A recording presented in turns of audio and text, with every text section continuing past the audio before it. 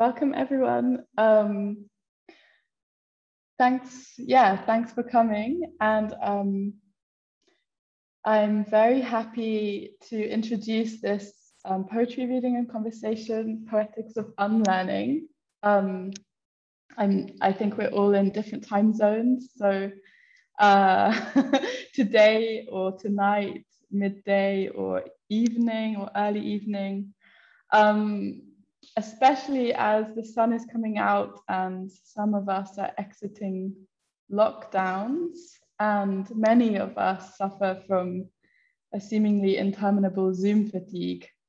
So my name is Roseanne Gash, and I would like to introduce my colleague Philip Sattler as well, and Momtaza Mehri, Myung Mi Kim, and Christina Chalmers, who will read this evening. And I would like to welcome you all, and I will just hand over to Philip briefly to talk about the space. Hello, everybody. Welcome tonight, today, this morning, this afternoon, wherever you are, in whatever space and time you join us tonight. We are actually meeting in a digital mirror of what is a rather new project and space that we are establishing continuously and have been doing so over the last couple of months, which is called Annenstrasse 53. It's an exhibiting space that aims to establish, let's say, a clear division between a concept of exhibition as a representational form that is deeply rooted in colonialism, employing imperial modes of representation, and contrasting with the concept of exhibiting that we pose as a continuous open-ended process characterized by the deliberate refusal of temporal and spatial closure and practices of closing and opening of artistic projects. As part of this exposure and flux, the space at this moment in time frames works by Ariela Aisha Asoulay, Nina Kolovratnik, and the growing body of student work. And within this framework, we are welcoming today our guests and you to this event. Before we go into what this is all about, a few moments of housekeeping. We are recording this event, and eventually, if all the speakers and readers of tonight agree, we'll also publish this on our channels through Vimeo and maybe also YouTube. We ask everybody to mute themselves during the event, and we will invite you to speak at the moment when we open the discussion and have a Q&A after we have been listening for a while. Please use the raised hand icon in the toolbar to make yourself noticeable, and we will give you the stage. You have also the option to write in the chat if you prefer to write instead of speaking, and we can then read your questions during our conversation.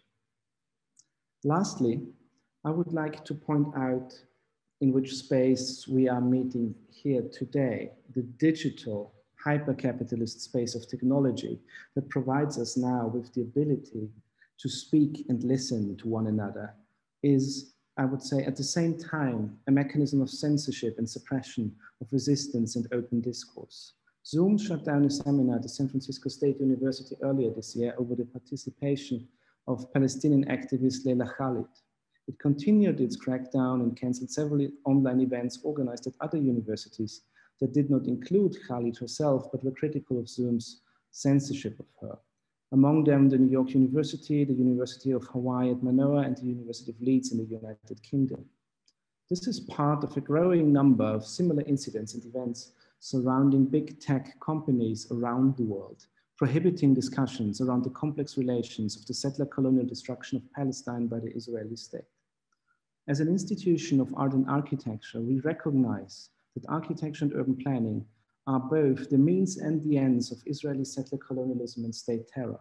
As educators, artists, and architects who come together, we must acknowledge that the tools of our professions have been co-opted to violate the legal rights of the Palestinian people. Over the last weeks, we have witnessed the destruction and massacre carried out in Gaza. We watched bombs collapse multi-story buildings, destroying the headquarters of news organizations, homes, and businesses. We've seen soldiers and settlers ethnically cleanse neighborhoods of Palestinian residents.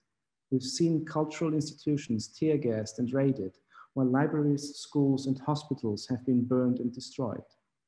Armed supremacist mobs lynched Palestinians on live television and destroyed Palestinian homes and businesses while protected by the police. Livelihoods have been shattered.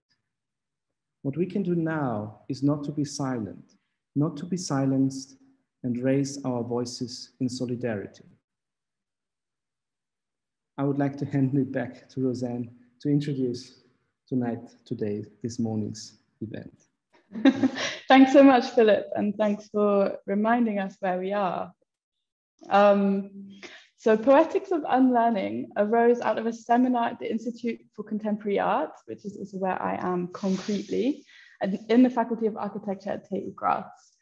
And students, many of whom are here today, I'm very happy to say, have been working with me on a collaboratively written script or collage of writing that addresses in varying registers the ideologies of Europe and its border regimes, including where and when Europe is in a world system, as well as the experiences that are sedimented in us, in our bodies, by these conditions. And I just wanted to also just kind of briefly introduce you to how this event came into being. So I invited Christina Chalmers to run a workshop with us.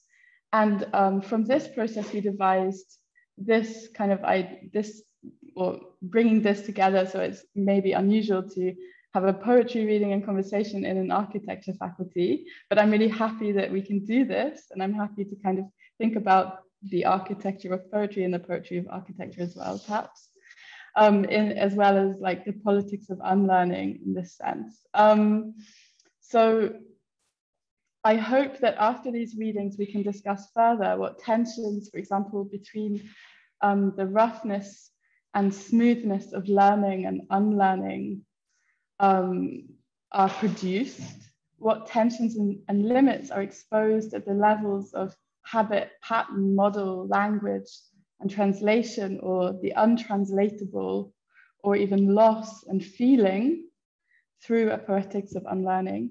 And can we actually unlearn the colonial-capitalist conditions that preside in our institutions? Or how does a process of unlearning intersect with our opposition to these conditions? What is the scale of a poetics of unlearning? Where is its surface? What does it reach towards or gather around itself? And what shifts or ruptures might it produce? And I will now introduce our guests. Myung Mi Kim was born in Seoul, Korea. She immigrated with her family to the United States at the age of 9 and was raised in the Midwest. Her collection of poems, Under Flag, from 1991, won the Multicultural Publishers Exchange Award of Merit. Subsequent collections, including Civil Bound, which is really incredible, I've been reading it.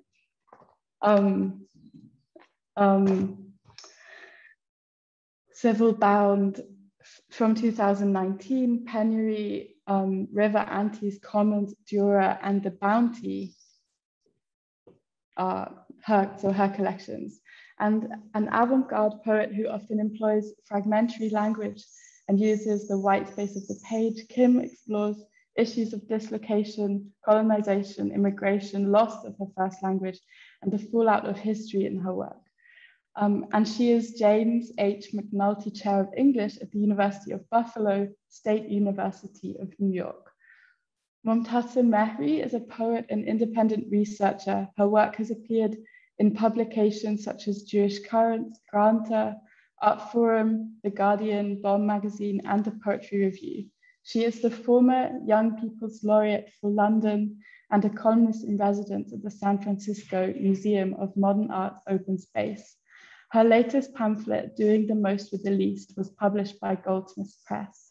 And Christina Chalmers is a poet and doctoral candidate in comparative literature at NYU, researching the relationship between the philosophy of history and the critique of the family in post-war Italy. She focuses on notions of inheritance, generation, reproduction, and transmission. And she has produced a research film on critical distance and disaster preparedness called Exit Strategies. She has also published book chapters on experimental film and translated books on philosophy and psychoanalysis from Italian to English. Her published poetry includes work songs, willingness, and most recently, Truant of the Stintless Sun.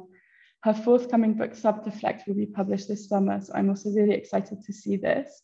And also just to say that, so we will hear from Christina first, and then Momtaza, and then we'll have a brief pause of about 5 minutes, and then we'll hear from Myung Mi Kim, and we'll open it up for conversation. So just to, we'll introduce this pause because I think the readings will be very dense, and sometimes it's necessary to just gather ourselves. So thank you, Christina. Thank you. I'm really happy to be here. I'm so honored also to be reading with such amazing poets. I wanted to begin by kind of reflecting a little bit on what learning means to me, and one of the places that this where I started thinking about poetry was in a workshop with the late poet Sean Bonney, and he introduced me to this this text, which is Writing the Truth, 5 Difficulties by Bertolt Brecht. So I'm going to read a bit of that and then move to my reading, which kind of reflects on similar things. Okay, so it's Writing the Truth, 5 Difficulties. It takes little courage to mutter a general complaint in a part of the world where complaining is still permitted about the wickedness of the world and the triumph of barbarism, or to cry boldly that the victory of the human spirit is assured. There are many who pretend that cannons are aimed at them, when in reality they are the target merely of opera glasses. They shout their generalized demands to a world of friends and harmless persons.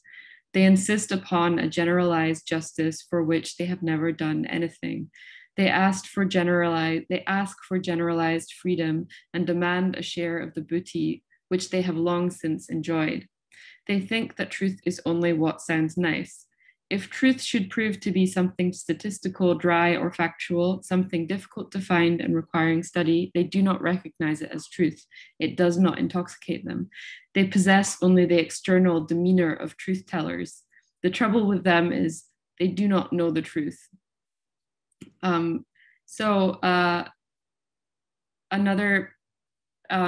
thing I wanted to bring up from Bertolt Brecht also is his notion of crude thinking. So when I'm thinking about the idea of learning and unlearning, what immediately to me comes to mind is like, one, this kind of notion of what the truth is, how one can actually get at the truth. The other is my kind of resistance to certain kinds of learning, or my idea of a dissolution of learning in like a notion of crude thinking. But I also recognize the kind of contradictions of this, since in Brecht's terms, this is the terms he thinks of crude thinking as.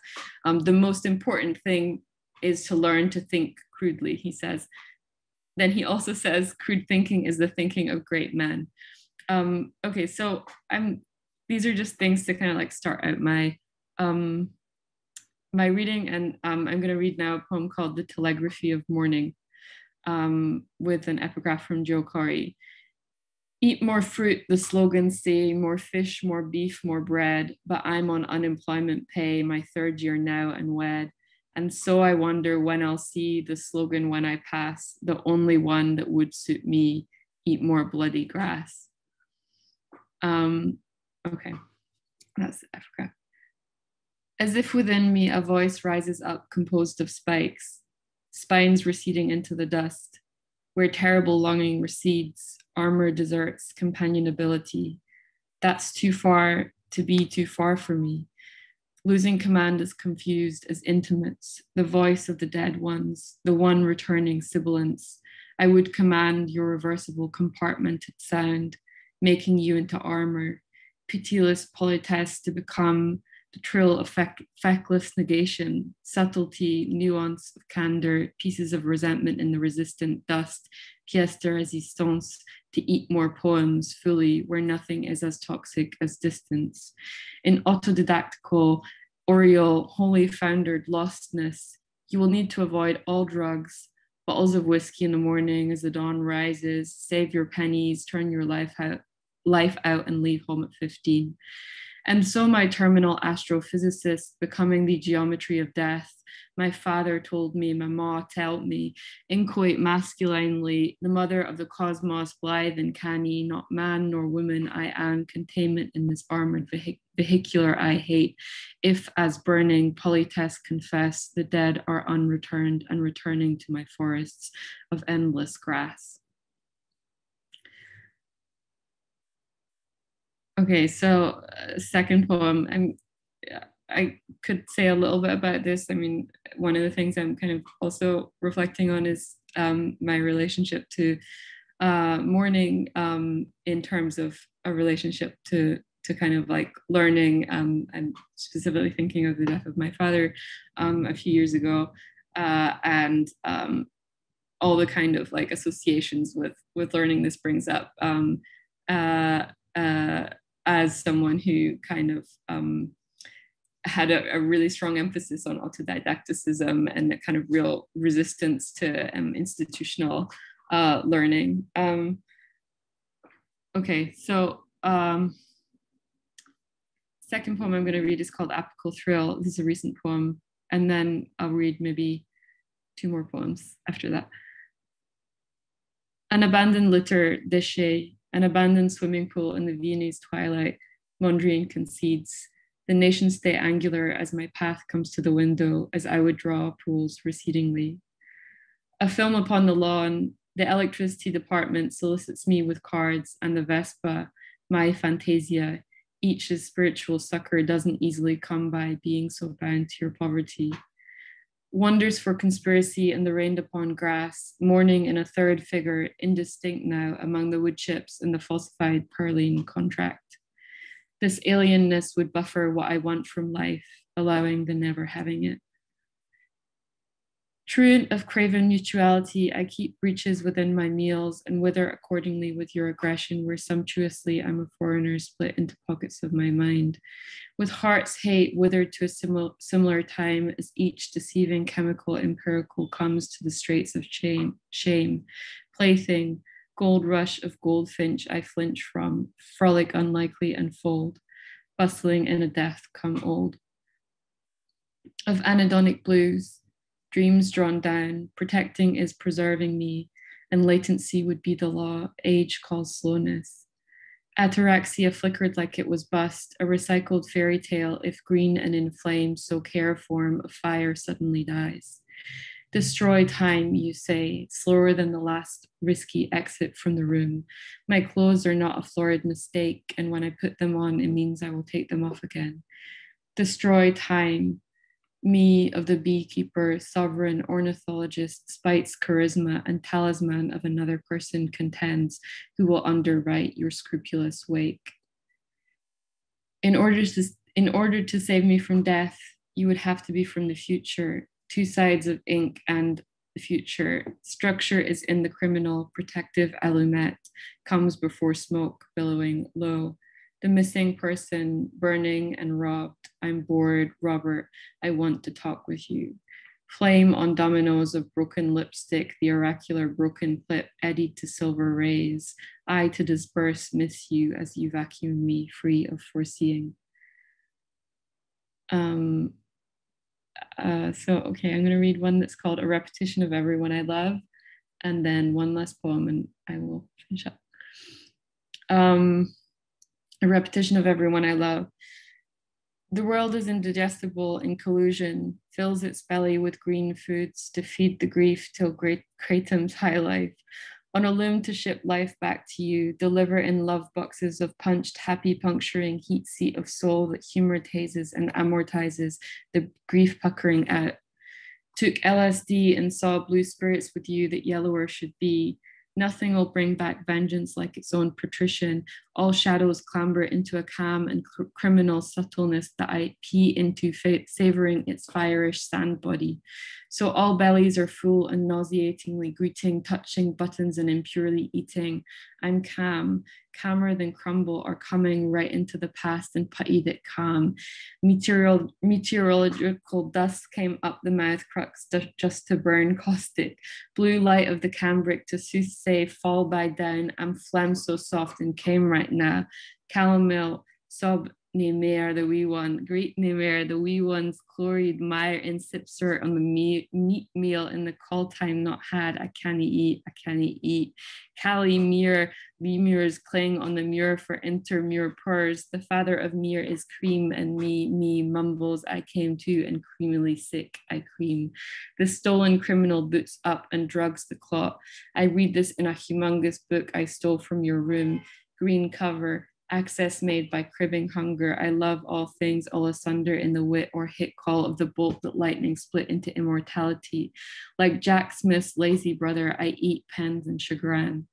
The threshold of sex robs my name, enrobing salt in a bath of crass piss, grass-lick music with cum and weed stuck to my hair, engrossed by robes like social disguise, rubbing body brook, grossest sickening brat, brotherly lover, bobbing down the river in a garment of overalls.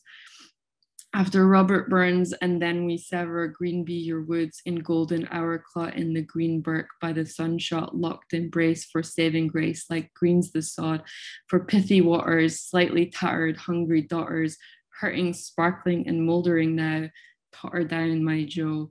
Like hollowing nauseous, I just don't know if it's okay to have sex like this. I horror wishing everything dead, break my body in two and rub upon. And I hearts hurt under key of missing Robert, splintering the knife in wound like Saint Sebastian. The weapon of a baby's mouth is opening, moving hearts into velocity. Everything would sunder, persevering by the hurt half measure. Half the time between parents' death and your own before I'll see you again. There's never just alternating doom and miracles to travel, hereditary mortality which the god crushes on your saddle.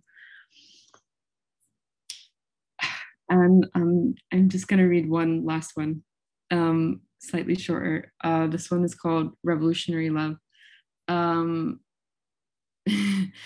Okay, so banking on the future, the Revolutionary Trust puts hands on disaster, a point of contact where the seamlessness is made.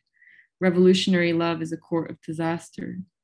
Not wanting to write like evasion, like a belief you do not share. Belief in love and the possibility of love as the opposite of loneliness. Belief in revolution and the possibility of revolution as the opposite of separation. Poetry plays its game in the fearful morning, asking for relation, but putting feeling in the coffers. The name is of a worker, pluralized or one, an alien friend. Speaking unburiedly, the time is now, unbearable present. Name is of a use of the body in a caravan of its own nauseous spirit, put food in all the mouths to feed them for the next day. The heart is empty, the miner's black lung, deoxygenated with carcinogen, and nothing meditates on this, another one. And anyway, revolutionary heroes in hostage are workers, a delicate friend on fire, flaming up with concatenation spirals in the water, inextinguishably, point of contact where the hunger for love is gone. Bobby Sands is in the court seeking arms. Telepathy is the wire to absent comrades. Telegrams in the newspaper column inch actuality up its wall. No desires for conversion, no voice stepping outwards. Revolutionary love is a court of disaster.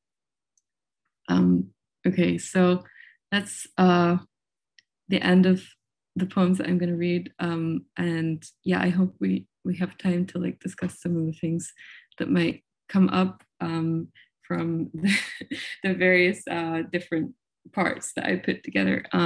Thank you so much for listening. And thank you also for inviting me, Rosanne. Welcome. Thank you, Christina.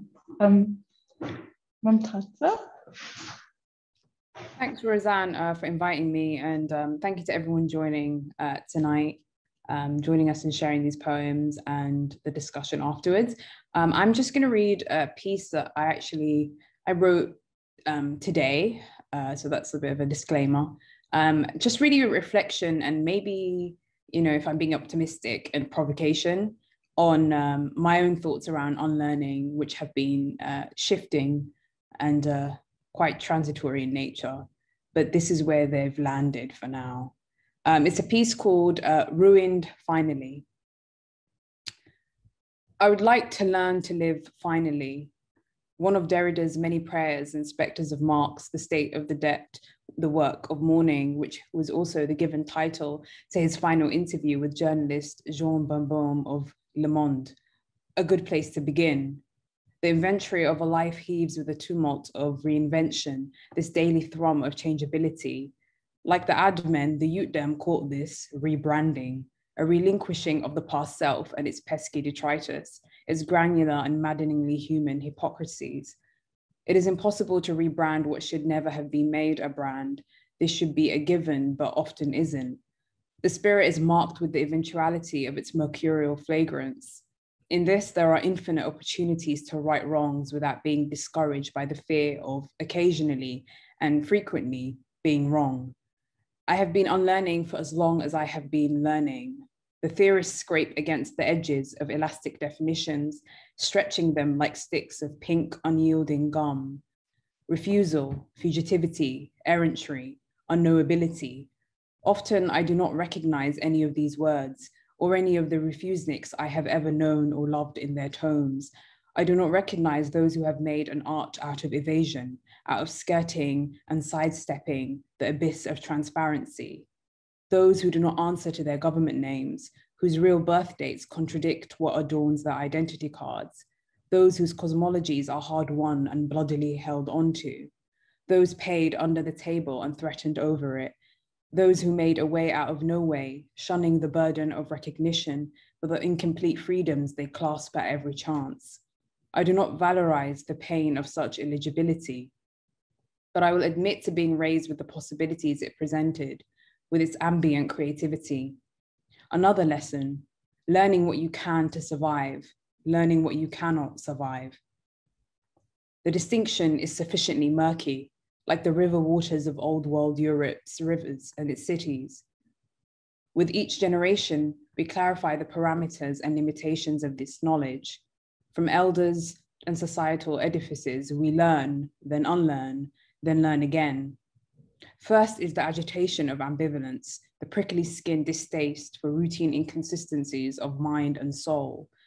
Then there is the brazen rejection of myths, grand narratives, ideological inheritances, empty apologies, easy answers, varying forms of intellectual and spiritual atrophy, and the very deadening of our natural critical impulses. This is a euphoric high. We have stepped off the tedious carousel. Yay, we are so much better than where and who we came from. Many indulge in the arrogance of these recent victories, wearing their wounds with a celebratory finality. But uncertainty is never too far behind unlearning. It stalks, persistently licking against our newfangled armored skins. Who no go, no no.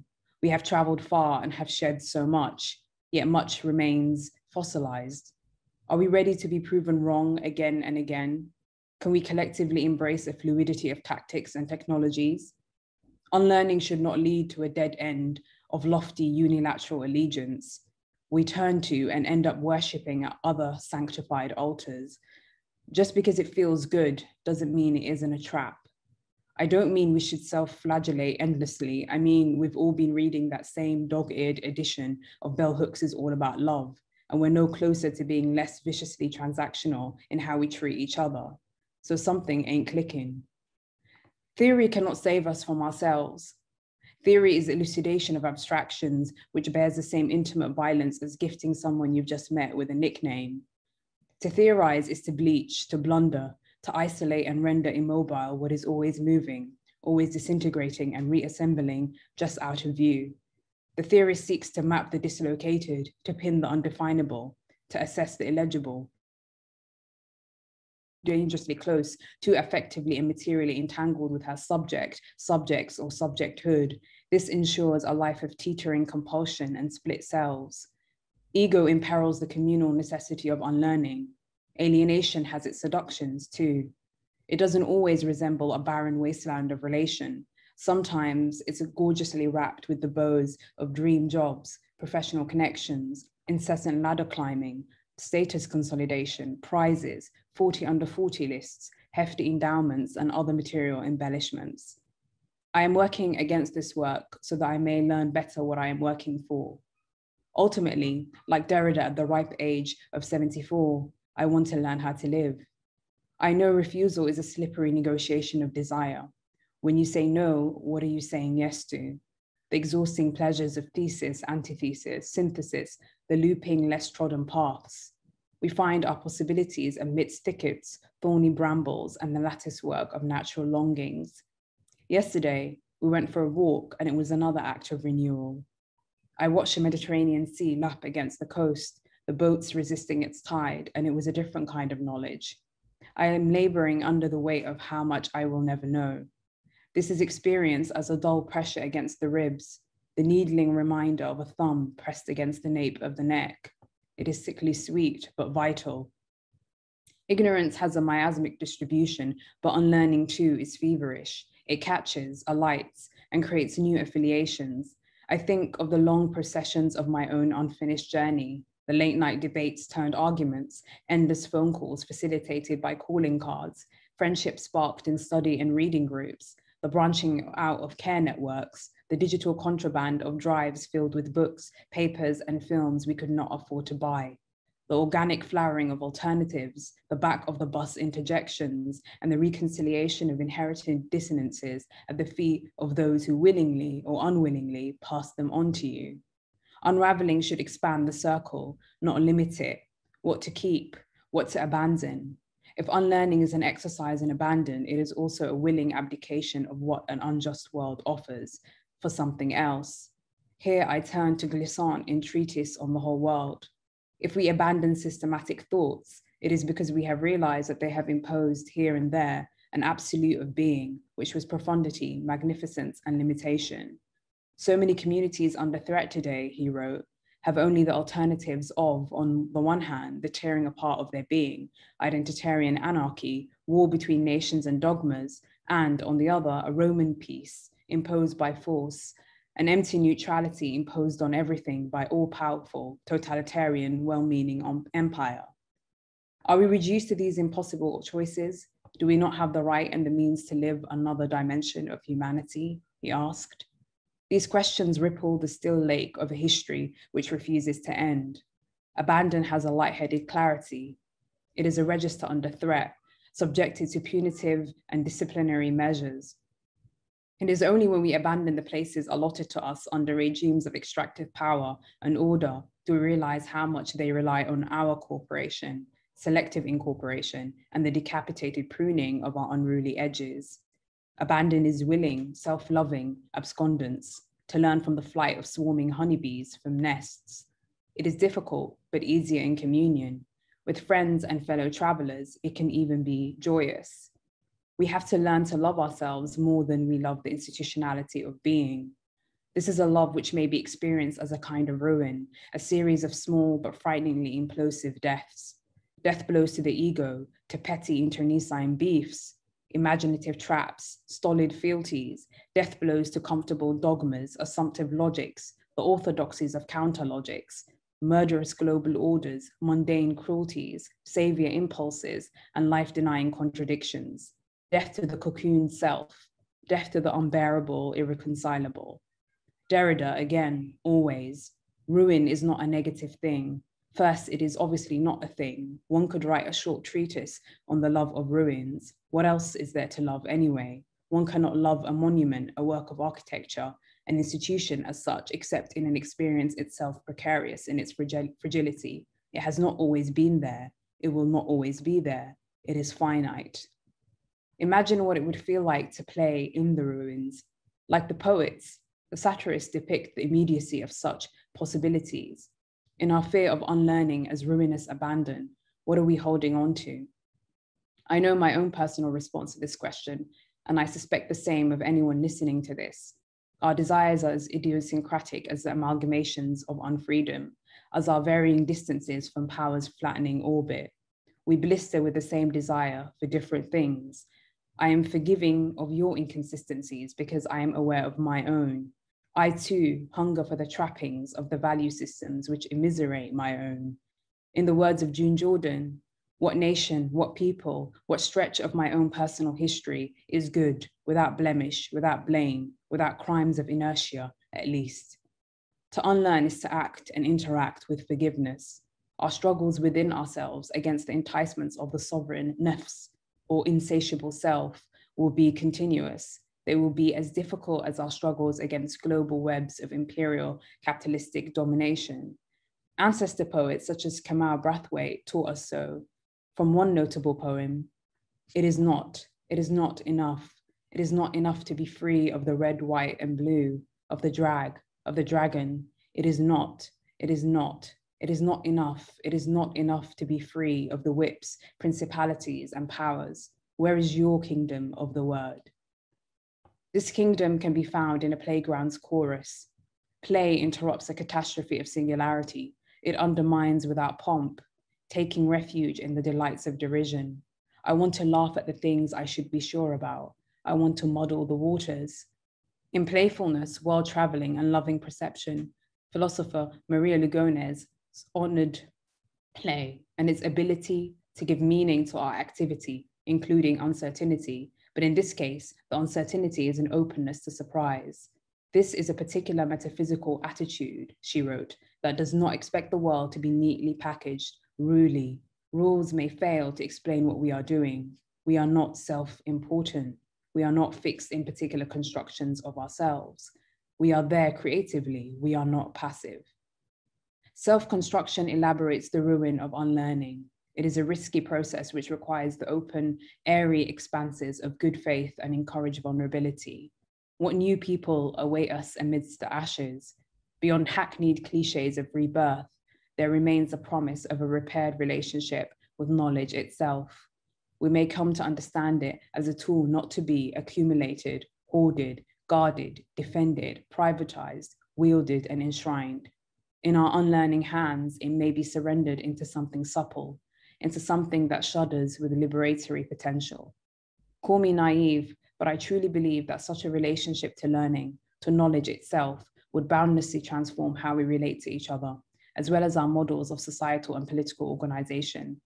The arenas for such transformations are countless, namely amongst them group chats, shisha spots, salons, barbershops, stoops, balconies, park benches, Western Union branches, cafes with plastic chairs, always the plastic chairs, schoolyards, and the laps of elders. There are more, I am sure. I look forward to discovering them. I will end with this passage from Edwidge Danticat's short story collection, Crick Crack, which attests to the slow disentangling, buttered act of writing, a task which I consider to be inseparable from unlearning. When you write, it's like braiding your hair, taking a handful of coarse, unruly strands and attempting to bring them unity. Your fingers have still not perfected the task. Some of the braids are long, others are short, some are thick, others are thin, some are heavy, others are light. Like the diverse women of your family, those whose fables and metaphors, whose similes and soliloquies, whose diction and je ne sais quoi daily slip into your survival soup by way of their fingers. So I will just end with one poem of mine that speaks to Danticat's passage. It's called The Unthought Has a Comb. Friday night communion looks like washing your hair as the water swallows your people. Do it anyway. Toothpicks at hand, manufactured in Nigeria, the teeth a fine row of discipline. Remind me, it hurts, it should. Olive oil to drip down the elbows, the good stuff, poured how you were taught, silicon down the pauses, sheer spit mix for the baby hairs, set the helical right down to the lid. Mama gave you a head of hair to write about, the kind that's a second passport. We all nurse our blessings. You turn on the news stream, watch a newborn dangle between his mother's legs, sinking like a stone. The sea, his first taste of salt. A woman splits herself apart, an ankle in each time zone, a meaning in none. There is no us, you, untangling from inside an island, the child of rolled dice and fluke, collapsing into a guilt made for your own pleasure. Claim nothing more than each knuckles crack, the Lord's work in each braid, pull to the quick, loop a finger in coil and split the shore in half. Bring back those who left. They line the dressing table, balanced on its lip and floating. Prick the grease sculp awake. Takes a good hour, sometimes more, to set the waves in motion. Thank you for having me.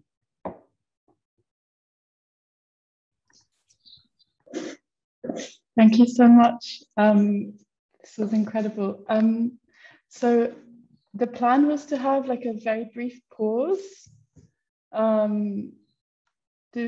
I just wanted to check, is this, yeah, this is still a good idea. So we just pause for, let's say, until 6:50, and then we'll come back with Myung Mi Kim. So just in case anyone needs a drink of water or anything. Okay, thank you. So please stay here or get a glass of water.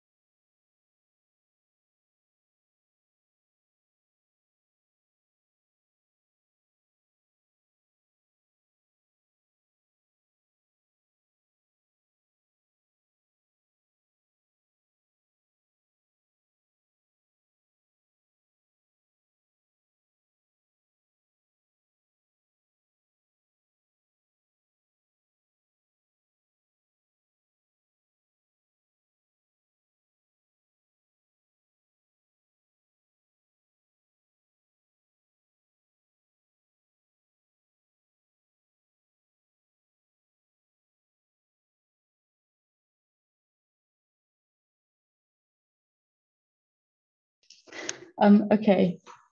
Young, I give you the floor, please, or the screen. Welcome. Thank you.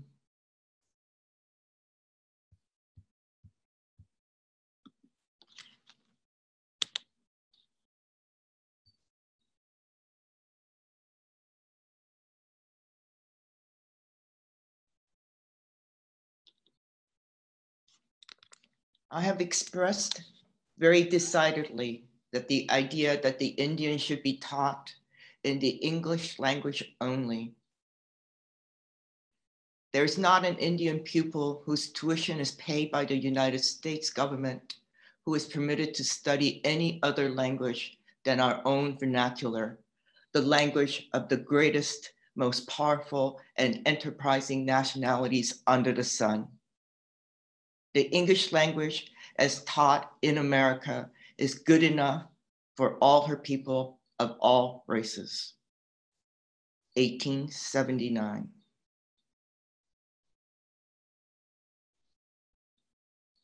All newcomers should learn our language. They should learn about our values, and they should learn to accept the way we live, accept our norms and values. 2016.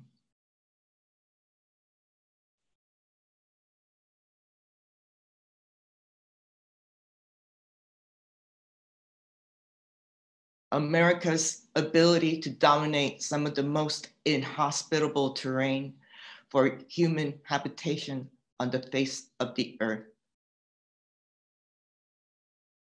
Panama Canal construction, 1905.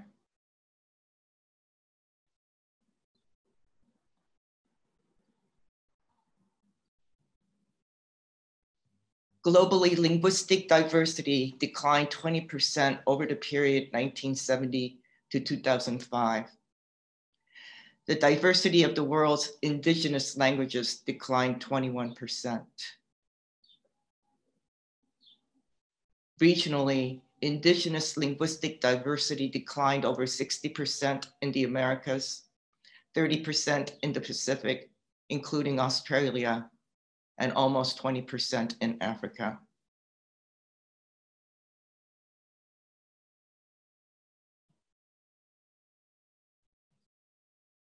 The first impression is the unlimited audacity of man in ripping open the mountains, draining marshes and lakes, penetrating the jungles, and impounding rushing rivers in an effort to throw two great oceans together.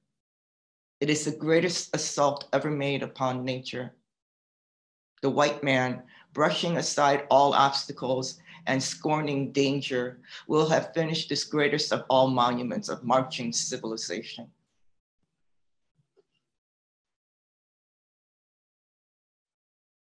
(1913).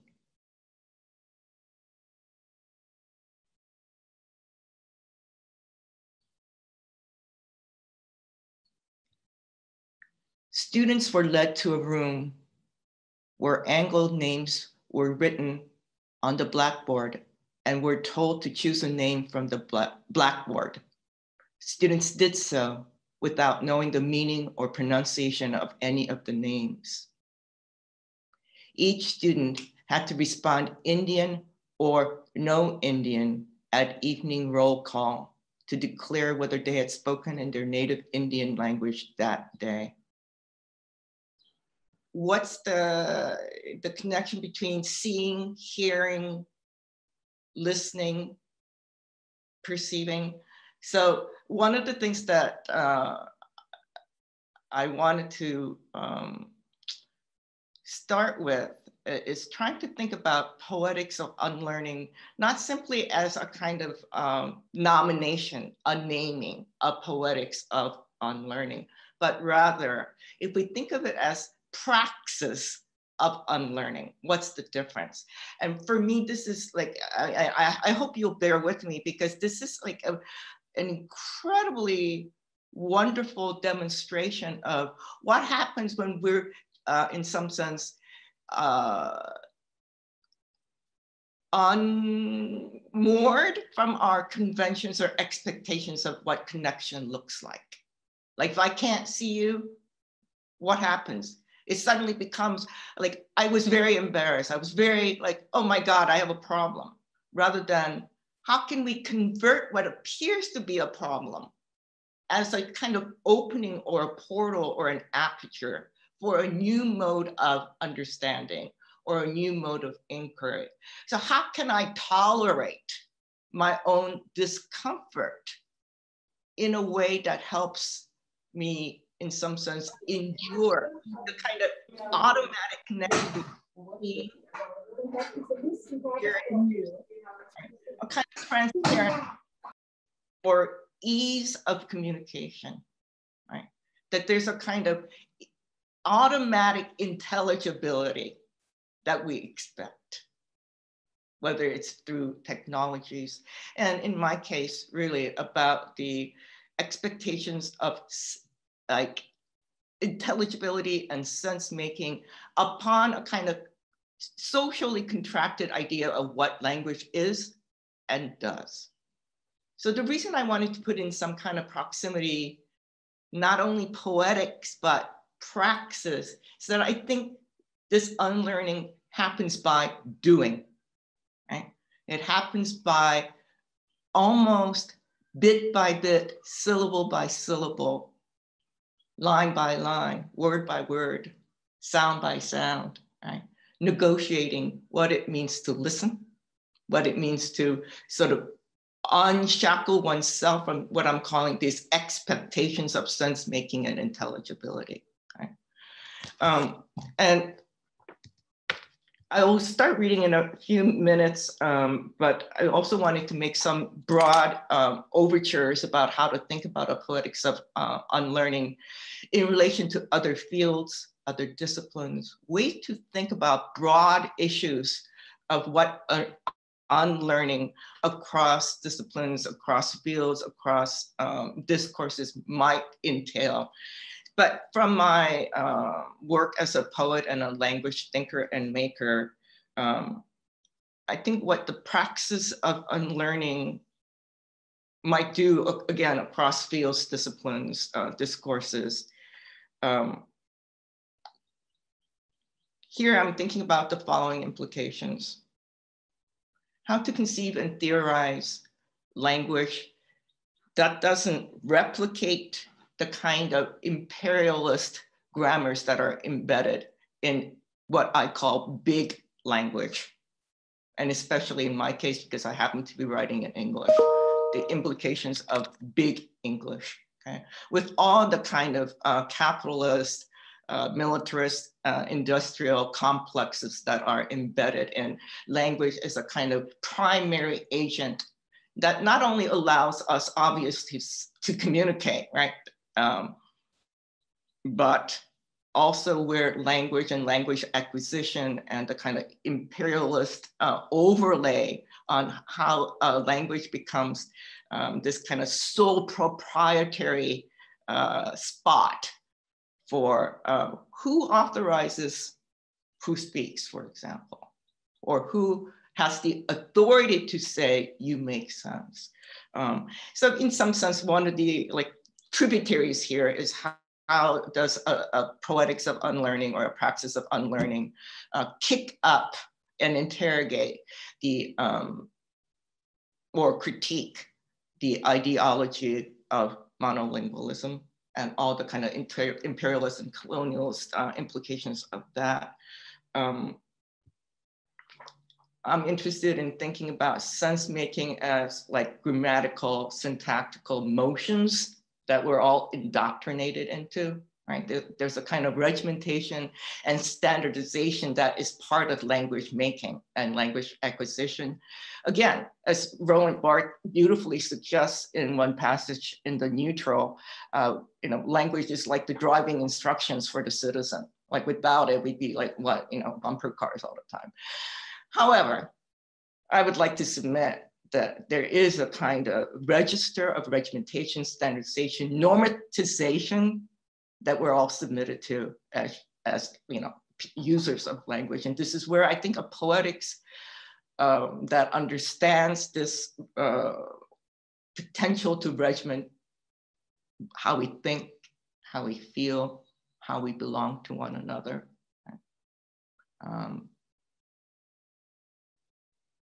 And what it means for me is unlearning is not done once and for all. This is the same with resistance, right? It's not done once and for all. It's not like you cross some divide and suddenly, you know, there you are on the other side.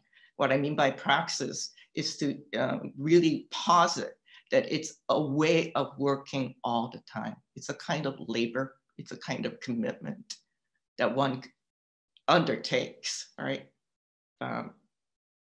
Individually, and hopefully what we're talking about today is how this happens collectively.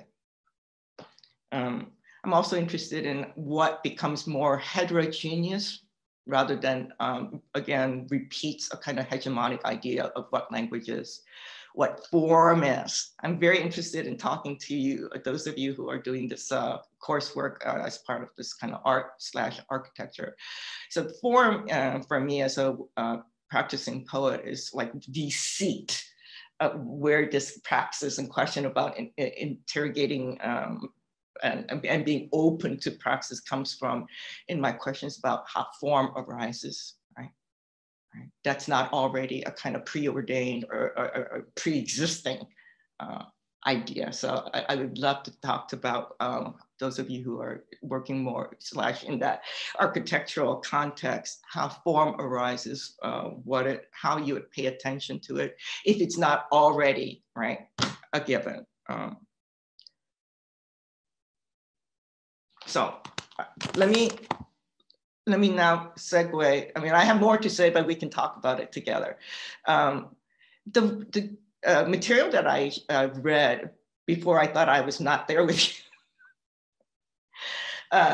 were notes from my research toward my new book that Roseanne held up a little bit earlier. So those are just excerpts from my various research notebooks that I wanted to share with you to, in some sense, frame the reading I'll do today from Civil Bound. Okay, I'll keep it short so we can open it up. And I really thank you, those of you who stayed, for tolerating with what seemed a mishap, but I think could be very fruitful to talk about. Okay.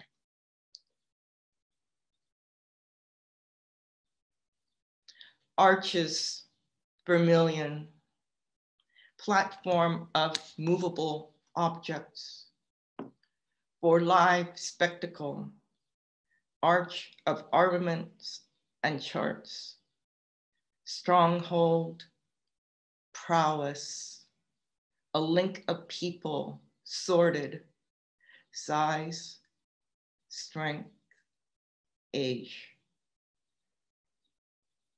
Bellflower broth, liver broth, hemispheric lust. Not in the codices or chance, charity kin, hair and lime burrowed.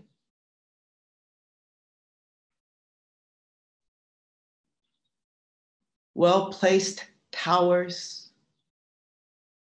thrown down the wells, scoured off the foundation.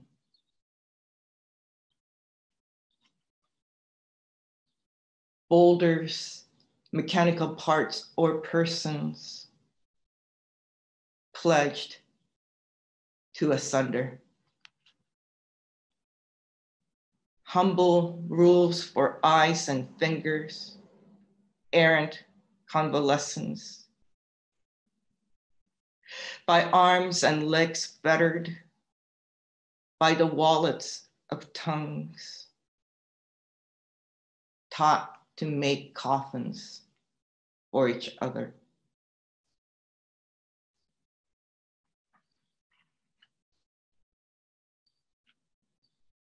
In the Museum of Public Actions, in the tone of guides, sacred places.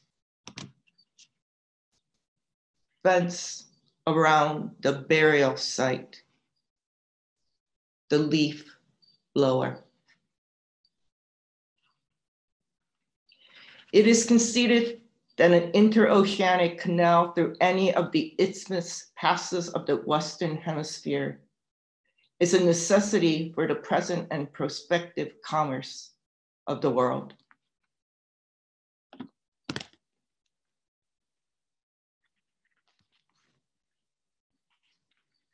Scolding wings removed, cuts flushed, choke canal, abuts agricultural, sunken, medical, 1 pair gloves, 3 yards calico, whiskey, crackers, watch guard, 1 deck cards. The Settler's Leisure, Fort Union, New Mexico, 1863. Tenwa gadda ha hadata wa pa yon tuwa I don't know. You can't see that, right? No, probably not. Okay. If you ever have a chance to pick up the book, there's some panels where it's working vertically, right? Rather than sort of the left to right orientation of most conventions of printing. So what I was trying to do is try to actually read it, not vertically because it would make sense, quote unquote, but I was trying to read it horizontally so that none of these words or letters or syllables constitute any kind of language at all. So that like my vocalizing it doesn't already merge with a kind of system of language or a language that's bounded by nation state. So, I mean, that's not necessarily clear from what I read. So I just wanted to give you a little sense of what I'm up to there.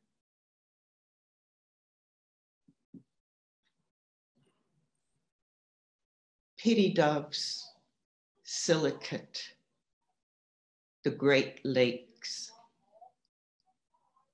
silt, slit, syllabaries. Traduction, Finn and Aspen Grove. Persons to appear, persons who made debris, architecture.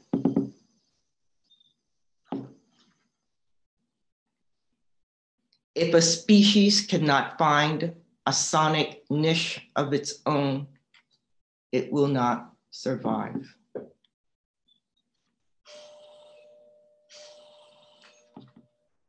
Thank you. I wanted to keep it short so we can open it up. Thanks. Thank you so much. This was amazing. And I'm so, yeah, but it was perhaps a very interesting accident or event with this Zoom.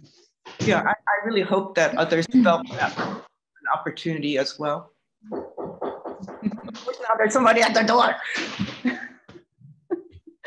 I would like to ask if Christina or Momtaza have any, or Myung when she comes back, have any questions or thoughts, or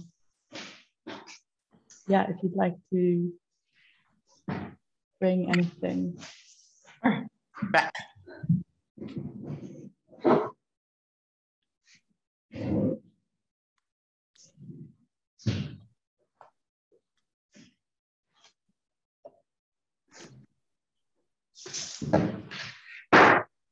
I would be curious to hear questions from the audience.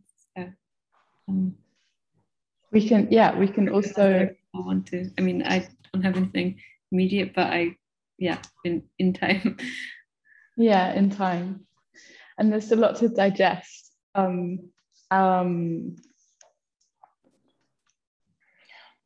mean that, yeah.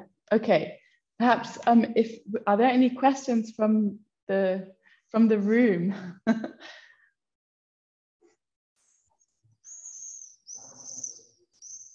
Otherwise, we could go back to some of these questions. How does form arise? Maybe for all three of you, how does form arise? And I appreciated what Myung said about praxis and the kind of continuity of it, or like to think of unlearning as a praxis, perhaps paired with resistance, that is interminable, let's say. But I would love to hear from you, from who, if you'd like to, you can use the hand signal in the reactions. Melissa, yes, you have a hand up. Yeah, like I'm a volunteer that goes to the front to be shooted. So yeah, so yeah, I actually really so first, this is also this language of the, that actually what you said, it was an accident, but we know that accidents are not just accidents. So I think it was really great in a way to experience this moment of, how to get back into contact, and then we actually, when you mentioned also in your reading, but also in your speech, so this moment in your talk or in your intervention now, this moment of a language that actually, when we talk about English, which is, I'm also not a native speaker, so I also am terrorized, all the time, actually, to use a language which brings so many, opportunities at the other hand, and opens also somehow not just but in my in my mind, so around meaning, maybe novel formulations and novel thinking in my head through this complication that comes with the language. But then I really appreciated this moment in reading your poetry when we actually couldn't read anymore. There was no language anymore. It was just, so I'm just bringing this into connection with this possibility for you to connect with us through, this computer language, actually, or program language, that actually we are all not generally and like not connected with this. We are in a continuous learning about this, but we are actually also alienated from this. Is also makes us, we're all alienated at the same time. So I just wanted to say this. I found this moment of no language a great moment in this. Yeah. I think I absolutely agree with that. And I would love to hear from others about how, like, what did it actually feel like when we were having quote unquote difficulty? Was it difficulty? Did you experience it as something else? The unknown, the unknowable, I think that was a word that perhaps was used earlier. And I think Tanza, you also used a word like, yes, unknowability or fossilized. And I was thinking about using a word like necrotized for a reason, because partly what is necrotized is our expectations of competence. Like I was quote unquote incompetent. And then partly our training is like look for this, do that, like problem solving. Which has been really interesting for me, because how can you, in some sense, transpose incompetence to a kind of new approach to knowing? So this is something that I wanted to maybe ask some of you to share about how was it intolerable? Were you ashamed for me? Did you want to get off Zoom? Did you want to go on to the next part of your day? You know what I mean? Like the idea of competence, incompetence, agility, fluency, these all have to do with, again, whether it's in one field or another, like we're talking about unlearning. We're in a institution, right, of higher learning. All of you are or were or will be. Okay, so the idea of fluency, competence, also I think for me, and I would love to hear from everyone, and especially my fellow readers, about how you think about fluency, competence, and what that has to do with like rights, who gets to speak. How often do we hear like if somebody, like, how do you track the foreign or the native, just by even one accent? Like, it's very quick. You have an accent, you belong. So, I mean, there are, I think, a lot of implications for citizenship, what constitutes intelligibility, who recognizes you as a intelligible, right, a subject with rights and privileges to belong. Okay, so I'm going to stop there, but I do want to, I am curious about what, I'm first of all, I'm curious that no one left, right? So let me just, and thank you. I've been thinking about these kind of issues about why is competence, right? I mean, unlearning imperialism, like competence is one of the best measures, if you will, right, of the like imperialist objectives and goals, to make self-same and transparency. This is quite alarming, All right, I would love to hear from my fellow readers, especially, and those of you in the seminar, what I said about form, I think that would be also a kind of a juicy conversation. Okay. Yes, please. I think I experienced it as sort of a moment of suspension, of like relinquishing or letting go of expecting something to happen, which I always welcome. But I think you made some great points around, competency and fluency being utilized or like weaponized, those ends. And in many ways how that, sort of opens up failure as perhaps maybe, something that's fruitful or delay, right? Or arrested delay or something along those terms. But I think for me, when I think of unlearning, or when I was approaching like just writing something for this or sharing some readings for this, I was just thinking about how there is this sort of like stasis that's associated with it that completely removes the agency or the active nature of the process. And I think there's this way in which it's considered to be a destination that one arrives at. And I think with that sense of finality, I think some people do wear that with this sort of this self-satisfaction of like having unlearned something, or having unlearned sort of like these, like, for example, systematic biases or whatever kind of like language of the day is used to describe these sort of matrices of power. But I think what can happen is sometimes when you are surrounded by people who very much embody or in spaces that embody that sense of finality, that sense of finitude, I think what can happen is you're really struck by how it fossilizes the process and how it kind of like enshrines it, almost entombs it.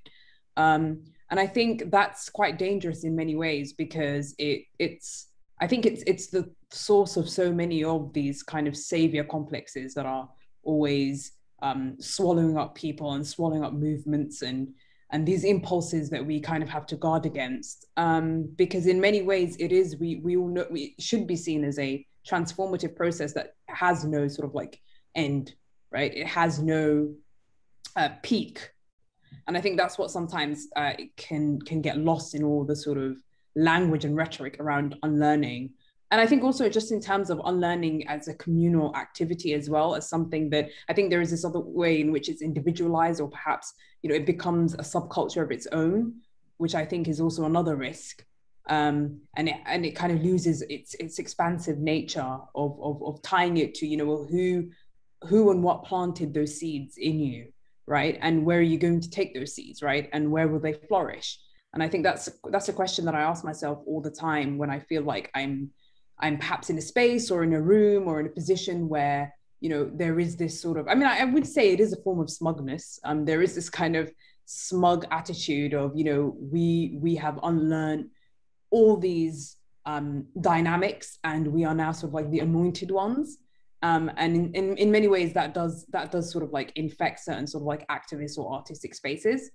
And I think in many ways I'm grappling with that in my own work, but also, again, I mean, I'm not a fan of, like I said, you know, of self-flagellation. I think there is a time and a place for that, but in the sense of like learning should be collaborative, unlearning should be collaborative, and also it should be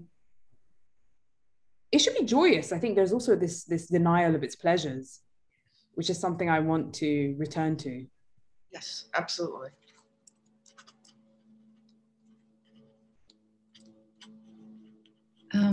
Maybe I can have a like brief response, and then also ask, you know, pass it to more questions.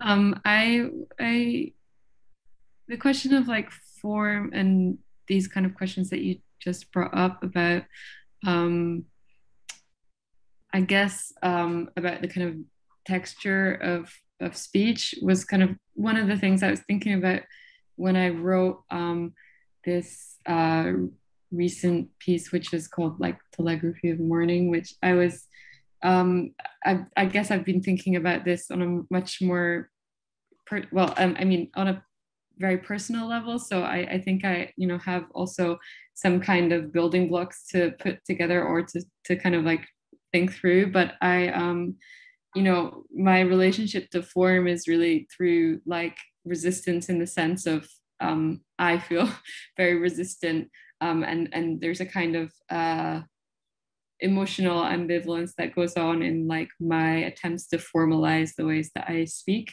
So I mean, I was trying to think about this through like specifically voices, like the voice of my parents, which are, you know, like now only memory for one of them, only a memory, and you know, especially the kind of like accents and the kind of qualities of like learning that they're attached to. So like my attempt in my poetry is often to kind of like, I'm realizing this lately, like is often to like completely cover over and completely hide any kind of like non-fluency or non-politeness in the way that I speak. And I have, you know, like my relationship to language and learning is very much one of like extreme embarrassment, even though I know that like I present and I try to present as being like extremely fluent in the way that I like engage with intellectual you know, concepts. So I'm also thinking just of like my dad. He was a very like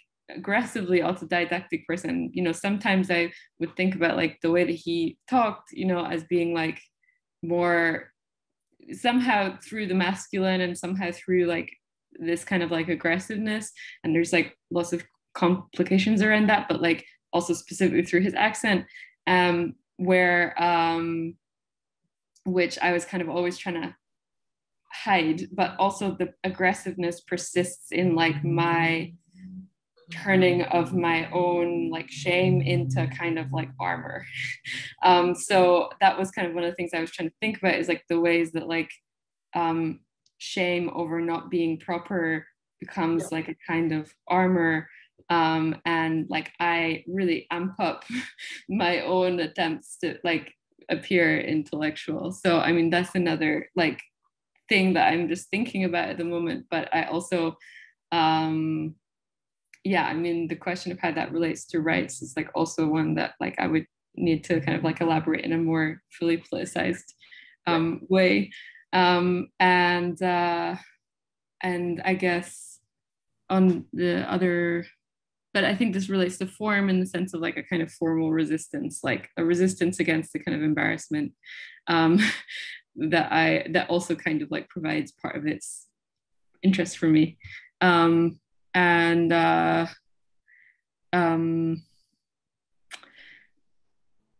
Yeah, I mean, I guess I also wanted to engage with like what Momtaza was saying about like another aspect of that armor can be like the wearing of something as a brand, or the wearing of something as like an achieved stance.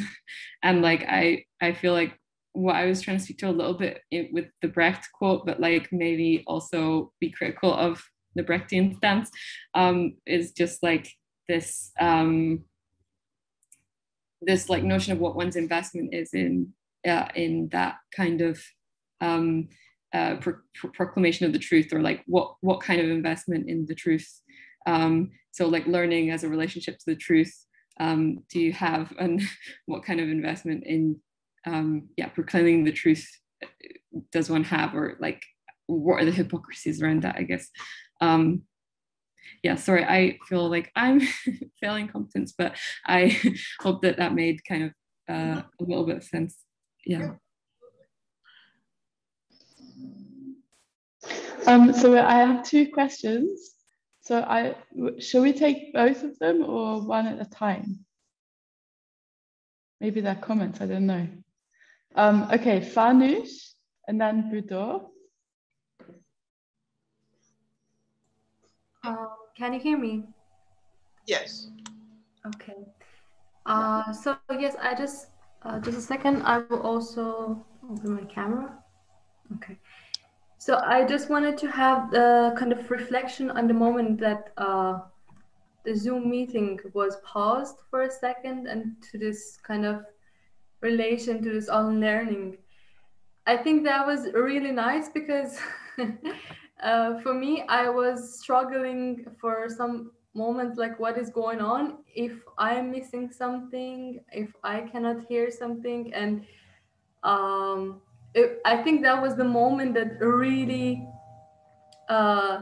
this lack of presence somehow shows you that you're here, you know, and you're waiting for something to happen. And that was quite amazing when you think about it, because we are all the time here, but I don't know if we're noticing that, you know, we're like here and listening, and sometimes times just goes by and we don't notice. But this lack of presence or lack of continuing something was just the moment that gathered all the information again on the point. So I just wanted to say that was a different kind of experience for me. Can I just like a quick response to what Farnoosh just said? I think what you're describing is a really productive way that we can think about how we're so indoctrinated thinking about time as uninterrupted or linear or progressive or chronological, right? So I think in my work, again, as a poet, or like things I make with language are in fact very much in the service of how to recalibrate these expectations about uninterrupted time, progressive time, the linear flow of time, right? And that there are many possible ways to imagine and participate in time. So here I'm very interested in these linear expectations, progressive, chronological, so forth and so on, and their implications for how we think history. So I love that notion that the kind of the not having that instant connection meant that you could actually multiply time or pluralize time and have an experience of being present. So thank you for that. Yeah. And then maybe Budor, and then Lizzie. And then I also have a question in the chat. Okay, thank you. First of all, thank you very much. That was really amazing. First of all, I want to just comment like very quickly on the topic of incompetence, because I'm a migrant here, and I'm never I am thinking a lot about language, like constantly, but I never think about it in this. I always try actually to use English because I feel like it kind of at least makes less this incompetence aspect, because German is my third language, and I feel like so unequal speaking to a first, like someone's mother tongue is German and mine is like the one I learned when I was 25, and then I feel this like huge actually gap, and I feel always this sense of being incompetent. And I don't know, it's also like it's a struggle that I go through, but what I do actually is I try to avoid speaking German, and I think I need to think about that. But speaking of competence and incompetence, I just have a question actually to all of the guests actually today, because talking about unlearning and like listening to all of you, I think using, and also like what you've brought up about the limits of language and the standards of language and being in these norms, and then trying to kind of break free from them. And you feel this in poetry, you feel that poetry actually speaks also to your senses. So it is one way to be free of it, but I wanted to actually, I mean, I think using language in this way, it just kind of speaks to something more when you recite poetry. But my question is, when you work and like thinking about this unlearning, and then you actually have these moments of creative writing, but how do you revisit your work? So how do you actually shape it? Or I don't know if I'm using the right words, but while thinking of unlearning, how do you actually edit your poetry? Or I don't know if I'm clear. Yes. Christina or Tansa, do you want to speak to that?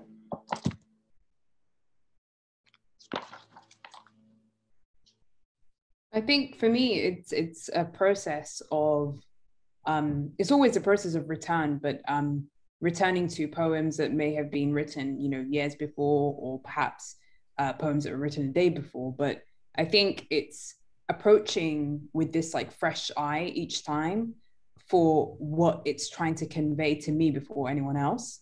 What I'm trying to understand through it, because usually for me, that's how I approach poetry. It's a way for me to understand and work through things, but to do so in a way that prioritizes my own gaze before any sort of like readership or supposed audience. I think in terms of, this is where for me, this question ties in with form, because the form itself is a negotiation, and it's never something that I sort of like, rarely I walk into, knowing what the form is going to be. I think the form itself, it's sort of like scaffolded by the essence of the poem, and it works backwards from that.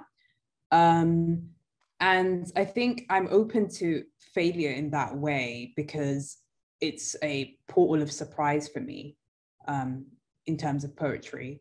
But I think when it comes to unlearning and how that relates to like the individual poem, or sort of like the poet's role, it's more so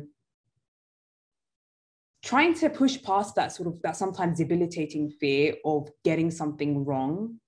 And by wrong, I mean, and that's such a sort of embedded fear in how we kind of approach gaps in our knowledge, or perhaps gaps in empathy.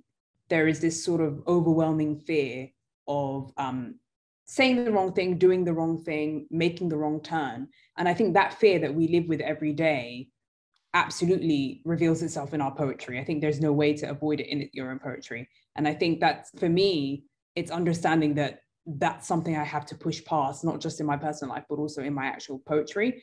And then sometimes what happens when I return to certain poems, I can see exactly where that fear has wormed its way in. And that's a way of editing to kind of try and uproot it, which is a constant process. And it's a way to approach, I would say for me personally, it's a way to approach life as well as how to approach my own poetics. But yeah, it's about that sort of excavation of fear, of throwing it up against the light and seeing why it's there, why it's present, why it's so rooted within this poem, and what it's evading, and trying to find a way to work through that. And that's how I mean, that for me is the essence of editing.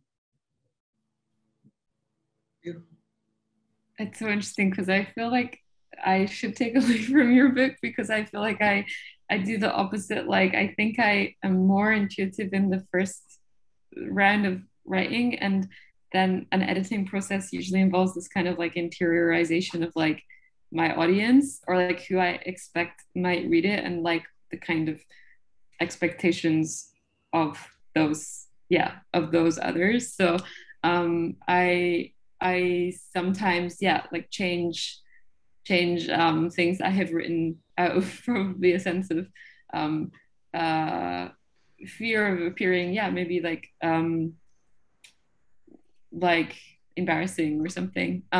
So I think that that's, I don't know, it's something that I probably will think about now, like what kind of order does that process of interiorization like happen in, or something, or like how could that be upset a little? That's a cool series of thoughts. Are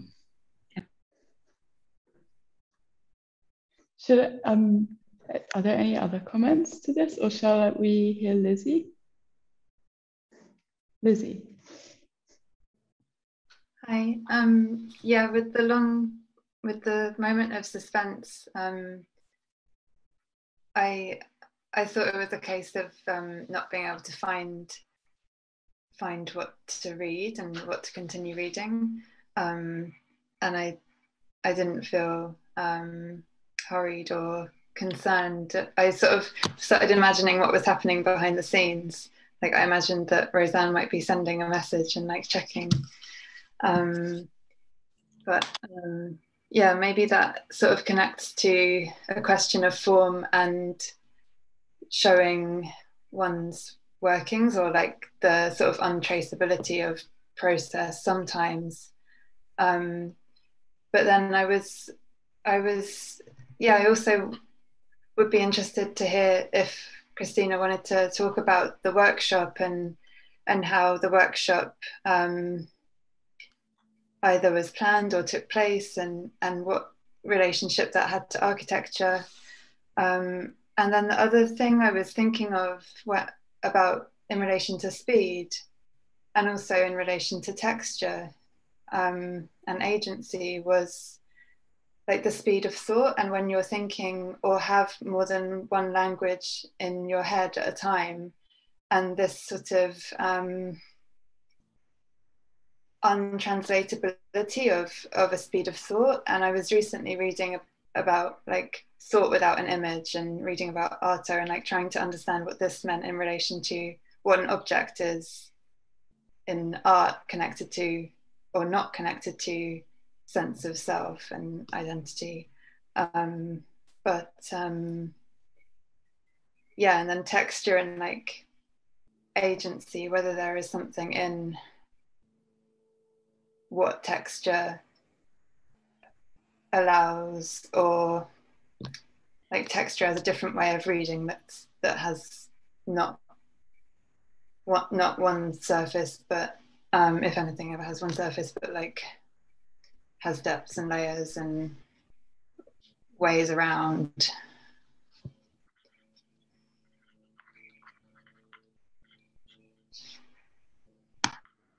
Thank you. Are there any, Momtaza or Myung or Christina, would you like to respond to this? I think maybe the best way for me to respond to this particular set of comments, Lizzie, right? Love the phrase untranslatability of the speed of thought. And there's a lot to sort of work with that sense of, again, because I think so much of what language is, quote unquote, harnessed for, it's like this kind of instant of knowing, or instant of knowledge making, an instant of knowledge production. But what if there were, in fact, these possible retexturing of that expectation, so that it's not that instant for instant, or equivalence for equivalence, the way that I think translation is in fact supposed to work by equivalence. But they're kind of slightly askew, right? The depths and layers, I mean, these are words that you were using, so I'm just saying them back to you because I think they're beautiful. Depths and layers are kind of weaving and unweaving before something becomes completely scrutable, right? Or the word that I've been using, completely intelligible. I am dying to know how those of you who are doing more of the architecture aspect of this, how do you find this, what Roseanne was saying earlier about the architecture of poetry and poetry of architecture? Because some of Lizzie's comments, right? What does it mean to have like an untranslatability of the speed of thought? How do we think retexture depths and layers and traces? I think those all have to do with, you know, the architecture of poetry and maybe the poetry of architecture, but I would love to hear more about that. So thank you for those contributions. Christina, anybody? Otherwise, maybe, I don't know, yeah, are there any comments from the students about these issues in relation to your writing or your thoughts about architecture and form? Or yeah, I would also encourage that, because I couldn't explain a little bit about the workshop, but maybe that would also be something people who were in it can fill in a bit, because it, you know, the kind of basic premise was to use this kind of some kind of poetics or some kind of like poetic approach to think about this script that you've all been writing. And so I was trying to conceive of a way of bringing in some kind of methods from the poetry that I have like read and consumed, you know, documentary poetry, in order to like work out some methods of like encountering objects and images and also pieces of language in like a way that reflect something of a kind of a document or a history, but like also shapes it in a new way, or has a kind of selectivity in relation to it, selectively exaggerates perhaps. So maybe I'm just currently thinking through all this kind of Brechtian language, but that was part of what I wanted to kind of introduce, this kind of like selective exaggeration or selectivity. But maybe some of the workshop participants could talk to that, if they want. If they want.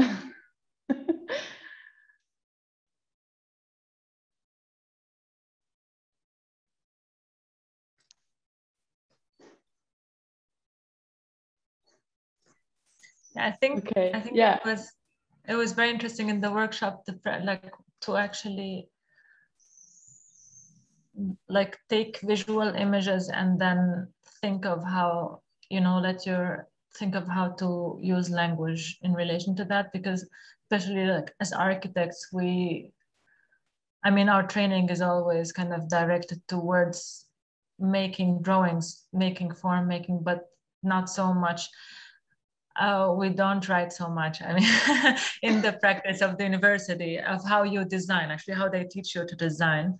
And it's really important to also think, because also, you know, I think in relation to also architecture, all of what we do, all of these typologies, are also standards and norms, and all of the form and how you try to fit the building into the context. It's all really embedded also, and you have all these books with the norms and the standards. And to unlearn that, to think of that also, I don't know, it requires a lot of uprooting of the same thing as with language, of all these also visual images that we have. And then it's really good, I think, to just take these visual images and then to try to write, and then revisit your writing, and then to see how you're thinking, and maybe, how you can change that. Yeah, thanks. That's really a great reflection. And Farnoosh? Yes, I just wanted to say that I don't know if I see architecture as a language or I see architecture as a poem, you know. I am still struggling with this with this concept that if architecture is a language, so it's harder, let's say. But if it's a poem, it can be really subjective to the people. In that case, I think it's a language. And what we did in Christina's workshop, we had this kind of training to write a story. One is real and the other is fake. And I think sometimes we are doing it in the architecture, you know. Sometimes we are faking something, and you can easily see that faking, and sometimes you can see the reality, and sometimes it's hard to tell, you know. we had this struggling which one is real and which one is fake. So yeah, in this case, I can somehow relate architecture to this language and all these dilemmas that it has at the moment, at least for me.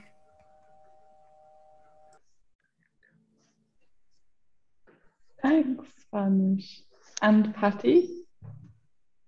And I think just to say, sorry, because we're going slightly over time, I think we should wrap up soon because we've been here for a long time and I don't want people to be too exhausted. But maybe if there are a couple more comments, if that's okay with Momtaza, Christina and Myung, then. Is that okay for, yeah, if we, maybe just a couple of minutes. Is that okay with you? Okay. Patty? Yes. Yeah, I will in somehow try to, like Budur said, that we have all these pre-established rules and things that architects have to deal with while they are designing. Even though we have them, it's something that I think it's the poetic part of architecture, is that for each architect, the circumstances are given the same, the place is the same, the rules are the same, the laws are the same, but two different architects will draw two different buildings for that place, and three different architects will draw three different buildings for that place. And that is how, in some way, architecture can be also poetic, because one will write a poem and about a window, and then the other one will write a completely different poem about that same window. You know, we are I feel that, and we are also lying at all times, and we are trying to translate into this is very interesting for me, how we are all the time trying to translate to our own abilities this 3D world into a 2D dimension, and how this is also somehow the magic of it, and somehow all the work that we have to do is to make something understandable in 2D that actually is real world, and will be even more than 3D, because then there is time, and then there is people's lives, and then there is the social, and then there is the political that also is interacting with architecture all time. And I think that's where we find the poetics of it. I don't know, because every circumstance creates different projects, and just like every circumstance creates different poems. That's beautiful. And there is, so just, I think these will be the last two comments or questions, if that's okay with everyone. So Peter and Anastasia, maybe we can do both together. Thank you, Patty.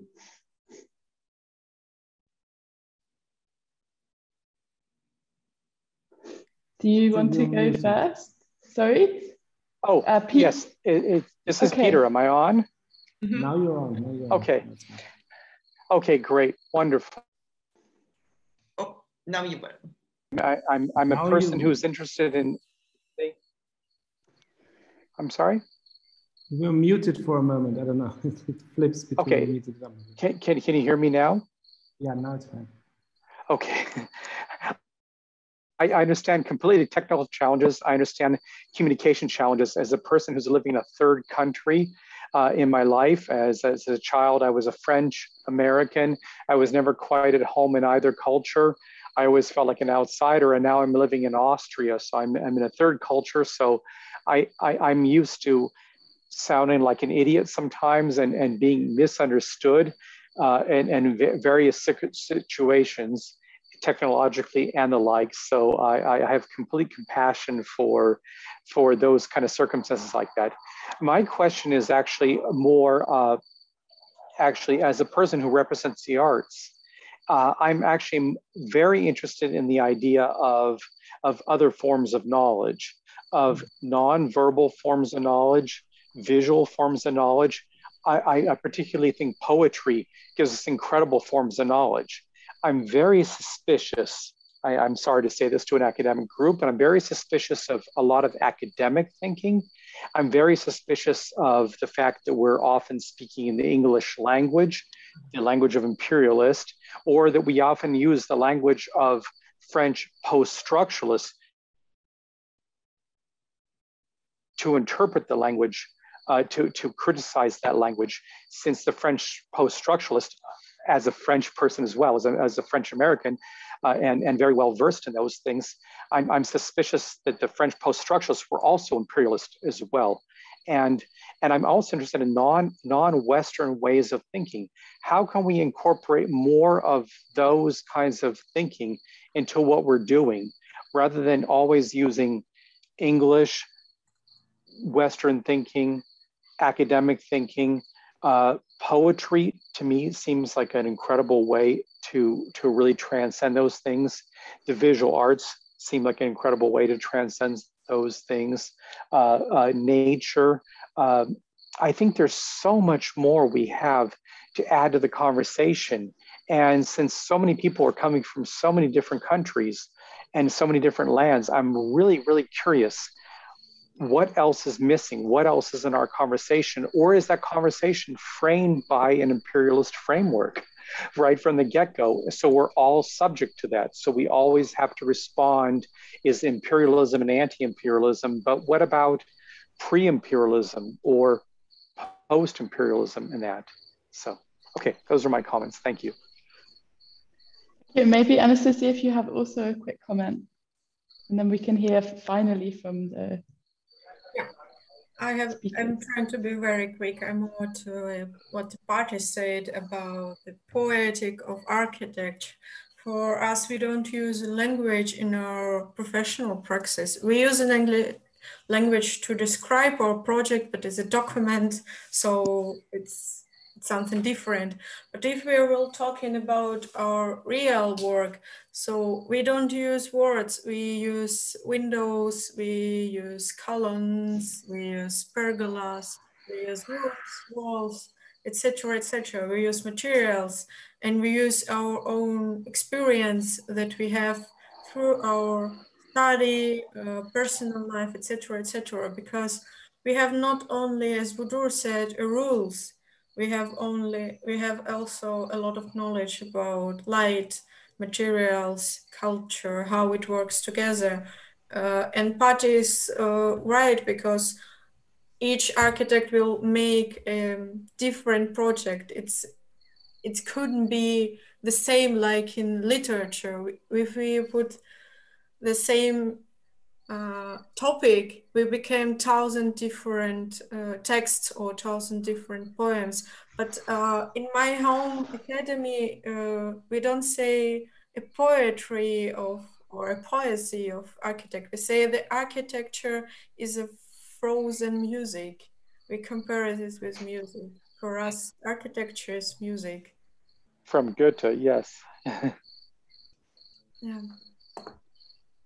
It's more classical way to see the architecture, but it could work in some way.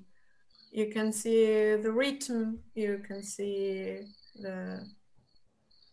how it's going slower or not. So you can really feel it more like a music. Thank you, Anastasia. And just to, I would love to hear if there are any final comments from our guests tonight. Otherwise, yeah, are there any final comments? Yeah, I was just wanted to sort of like speak to what Peter said, but also I think what Benjamin asked in the chat. I think I was thinking about both of these things at the same time. I think in like this sort of like urgency of like unlearning can sometimes be exacerbated by like these forms of political solutionism that, or like enforced pragmatism that can trickle into like our daily social relations. Because like when I think of, you know, you mentioned all these other forms of knowledge. I'm thinking of like friendships and relationships as like forms and gatherings and spaces of knowledge, and that kind of, and relation is like the ultimate field of unlearning.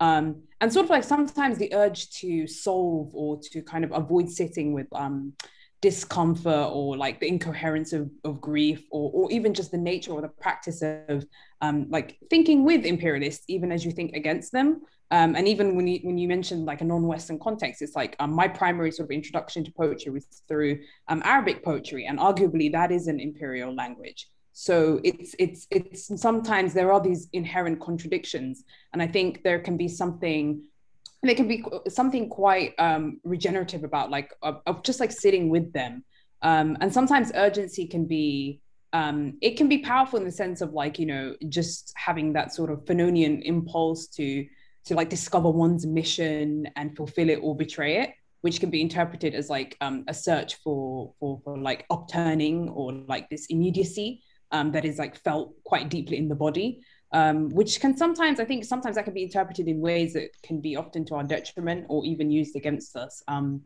thinking of the writer Toni Cade Bambara, you know, saying not all speed is movement. And I really try to think with what that means, right? And maybe there is this kind of violence to like an urgency that evacuates or belittles practices of mourning, of stillness, of slowness, and one that just comes across as incredibly serious and sort of like denies play or wonder that is left in unlearning. I'm still trying to work this out for myself in many ways, because there is times when you just want to like read and, you know, join a study group and like highlight all these passages and whatnot and just like think deeply. And there's times when you just want to like smash it up, really. And it's that tension. And I think I try to work through that in my poems. And maybe it's useful to think of unlearning as a kind of like temporal contradiction. So it's outside of time, which means like it's always on time. So maybe we just have to be ready. Lovely.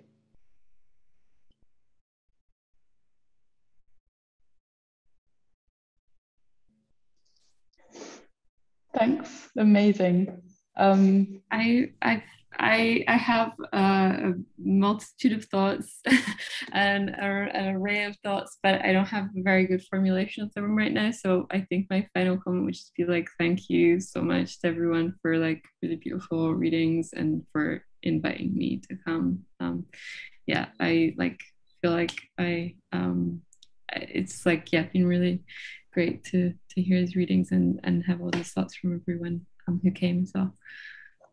I'll just say briefly to Anastasia's question, I think that's, and this is going to be a little bit of a devilish comment on my part, but one of the things I really do want to invite all of us to think about is how then does language or poetry, perhaps in particular, become a kind of musical figure also, rather than there's a separation between what we might call music and what we might call poetry. Because I'm very, very interested in how the sonic value of language, not language as a communicative tool or an instrument, but language as a kind of live, kinetic, physiological force, works in the imagination and in culture and in aesthetics to become a kind of adjacent figure to music. And similarly, I think Peter's comment about the absence of certain things, it's not so much that they're absent, but that by calling to them, by beckoning to them, rather than saying, why are these things excluded? But what happens when they're called in, right? Yeah. So it's that sense of openness. And I love the phrases pleasure, joy, wonder, Momtaza, because I think that's what it takes. This is what I mean by praxis. It's a praxis of paying attention, right, to those things that would always be somehow on the wings of things or in the phrase of things. And I do want to echo Christina and say, Roseanne, thank you so much for having us, allowing us to have this conversation. And thanks to all of you who participated. And perhaps you could give us a little update once you've met with the seminar participants again, and maybe giving us a sense of how they're carrying forward the conversation between Poetics of Unlearning and architecture praxis and all of that. So thank you. Thank you, everyone. Thank you. I'm really incredibly, I feel like this has been incredibly enriching. And yeah, I also really appreciate all of your contributions. And I think we all do. I can speak on behalf of Militz and Philip as well. And yeah, thank you so much. And thanks everyone for coming. And I hope that we can continue this conversation. And yes, I will send an update. And great. Thanks so much. Thanks. Bye, everyone. Bye, everyone. Thank you. Bye.